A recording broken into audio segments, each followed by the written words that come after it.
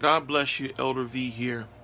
Fear, trouble, heartache, pain, despair. We're concerned about our lives. We're concerned about our children. We're concerned about our churches. We're concerned about our jobs. We're concerned about our homes. We are just concerned people. But Jesus says this here. He says in Matthew 6:34, therefore do not worry about tomorrow, for tomorrow will worry about itself. Each day has enough trouble of its own. Why would Jesus say something like that? Why would Jesus tell us don't be concerned about tomorrow? Why would Jesus tell us to not be concerned about our lives? Why would he say that? Go up to the 19th verse. He says, do not store up yourselves treasures on this earth where moths and vermin destroy and where thieves break in and steal. Earthly possessions cause a lot of stress because you have to protect them. You have to work hard for them. You got to try to maintain them. If you get a new vehicle, you got to keep it maintenance. And maintenance these modern vehicles is quite expensive. To get a nice home, you have to heat and cool it. Children, you have to take care of them. Wives, you have to clothe them. Nice churches, you have to have the membership to maintain them. A good job, you have to make sure you get there, and you have to deal with everything that comes with it. Earthly possessions can cause a lot of stress. This is why he said, do not store up your treasures on this earth, but store up your treasures in heaven where moths and vermin do not destroy and where thieves do not break in and steal. Have you ever noticed a person who has peace with God, whose eye is on God, how they are at peace, how nothing seems to get them down, how they seem to constantly have a smile on their face, how they seem to endure hardship because they know that this earth is not theirs, but heaven is. They are storing their treasures in heaven. For where your treasure is, there your heart will be also. The reason why a person may have joy in the midst of sorrow is because their heart is in the heavenlies. We know that on this planet, you will win and you will lose. Things get destroyed. Loved ones pass. Jobs are lost. These things just happen on this planet. But the question is, where is our heart? Is our heart on this planet and its possessions, or is our heart in the heavenly realms? Do our heart belong to the Lord? Are we concerned about the things of God? The eyes is the lamp of the body. If your eyes are healthy, the whole body will be filled with light. The eyes is the lamps of the body. What we see comes in. So what are we putting our eyes on?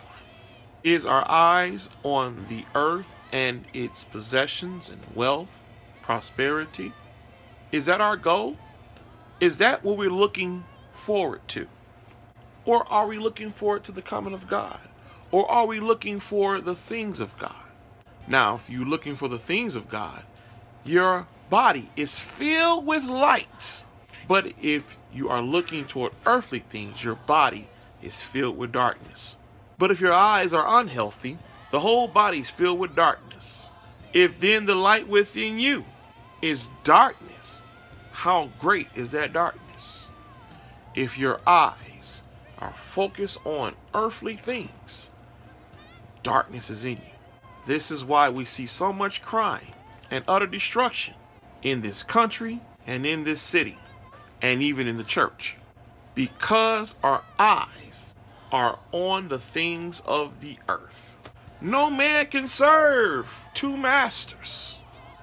Who is your master? Either you will hate one and love the other. There's no in between with God. God wants you and only you.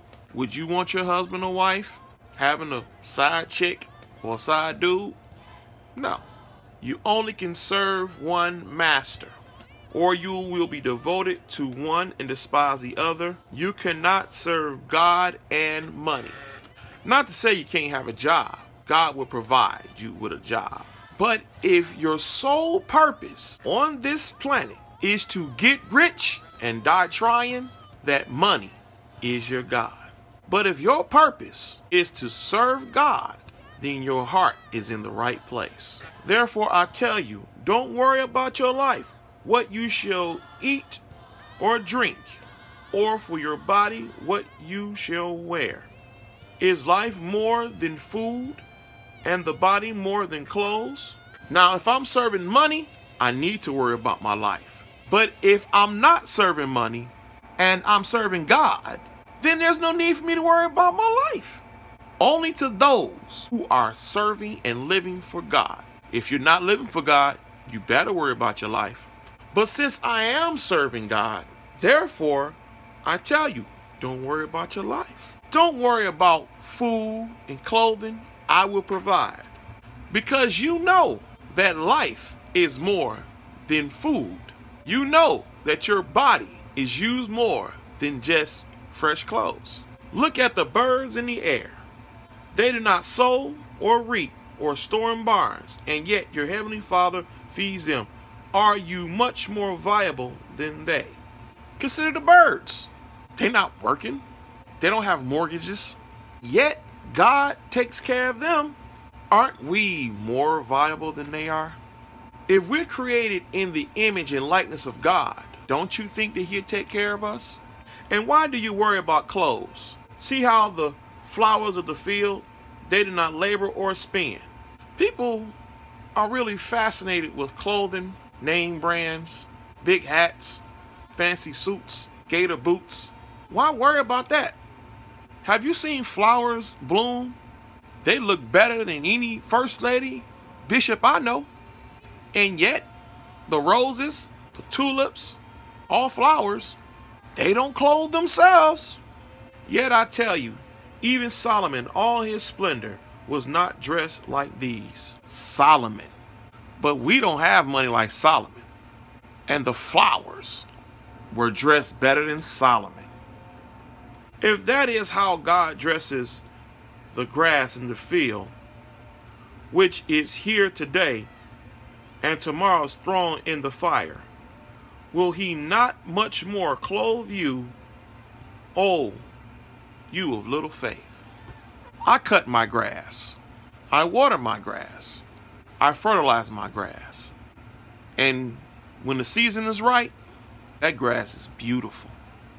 And God takes care of me better than I take care of my grass. So don't worry, saying, what shall we eat, what shall we drink, or what shall we wear? Don't worry about it. God got this. If your heart is with God, He got you. But if your heart is on this earth, then you need to worry.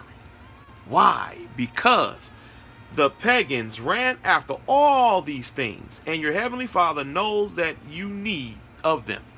Pagans, unbelievers, people whose heart is on this earth, chase after those things.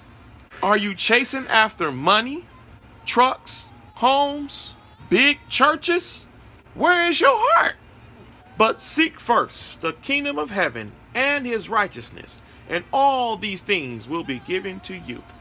Seek, see, put your eyes on things of His kingdom, and do those things first. Don't chase after earthly possessions. Seek God first. Not only His kingdom, but His righteousness, His laws, regulations, things that are right. Those are the things you should think on. Things that are pleasant, things of good report, all things that are righteous. Seek after those things. His kingdom, righteousness. And if you do that, everything you desire will be given to you. Interesting. If your heart is with God, you won't desire all these things. Why? Because you know they are stressful. Therefore, don't worry about tomorrow, for tomorrow will worry for itself. Each day has enough troubles of its own. We don't even know if we're going to be here tomorrow, so why worry about it?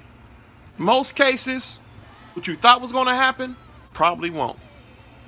Trust me, Tomorrow's going to have its own issues.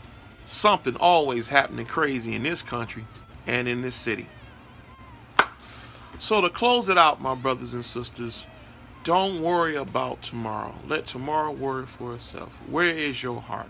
If your heart is with God, you don't have to worry about this life. But if your heart is not with God, you need to worry about tomorrow. But since my heart is with God, I don't have to worry. God got it under control. This has been Elder V. Charleston. I want to say peace and shalom. Don't worry about tomorrow.